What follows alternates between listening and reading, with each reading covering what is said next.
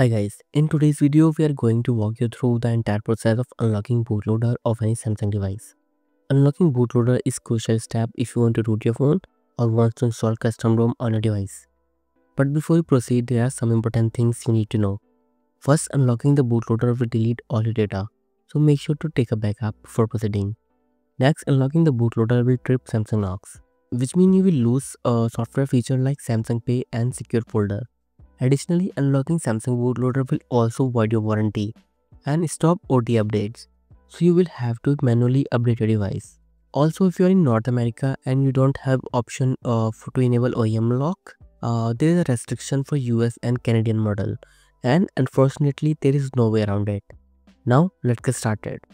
So guys, for this video I am using Samsung Galaxy S23, but the procedure is same for all the Samsung devices. First, go to settings. Here tap on software information and look for the build number. Tap on it 7 times until you see a message developer mode has been enabled. Now go back and here is our developer option. Scroll down and search for OEM unlock. Here it is. But before you proceed, you might see that the auto blocker is enabled, which can restrict some actions. If that is the case, go ahead and search for auto blocker and disable it. Now go back to developer option and here you need to enable two things: OEM unlocking and USB debugging. OEM unlocking is an option that allows us to unlock the device bootloader, and USB debugging option allows us to communicate our device with the computer. Once both the options enabled, go back to your settings and remove both Samsung account and Google account. This is an important step for safety. Sometimes after unlocking the bootloader or performing some certain action, the device can stuck on FRP. Once accounts are removed, and next also remove any pin or pattern you may have. This is not mandatory, but it's a safety measure to avoid potential issues. Now we are ready to boot our phone into the download mode. First, connect your device with the PC and restart the phone.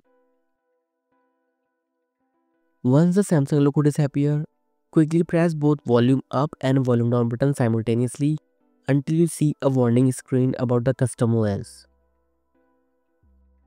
Here it is. Now long press the volume up button to unlock the bootloader option. Next you will see an option to unlock the bootloader. Simply press the volume up button to confirm. Once you confirm, your device will automatically wipe all your data and bootloader will be unlocked. After confirming, your device will reboot and you will see a warning message on the boot screen, which indicates that the bootloader is unlocked. Now let me quickly set up the device.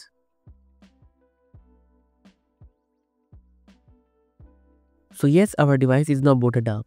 Let me quickly open settings and enable developer option. Developer option is enabled, open it. And yes, as you can see, a message bootloader is already unlocked, which means we have successfully unlocked the bootloader of our device. If you found this guide helpful, please give it a big thumbs up and consider subscribing to the channel. Thank you for watching guys, I'll see you in the next one. This is Jarvis signing off.